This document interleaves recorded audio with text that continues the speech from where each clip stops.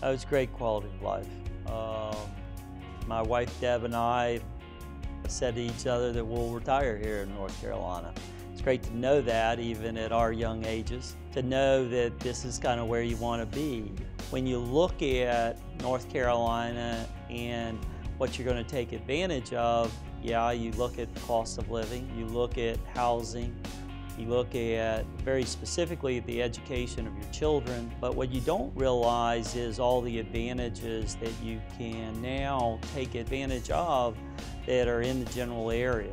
In the Triangle, as an example, not only do you have the universities there for the higher level education, but the arts, the culture side of what that draw is.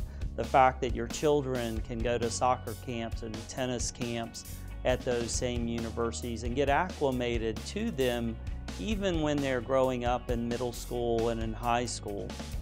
We have an autistic son in the neurological centers, at the hospitals, and taking advantage of those. Being in a beautiful spot in the country, great weather, near the beach, near the mountains, can't get any better than North Carolina.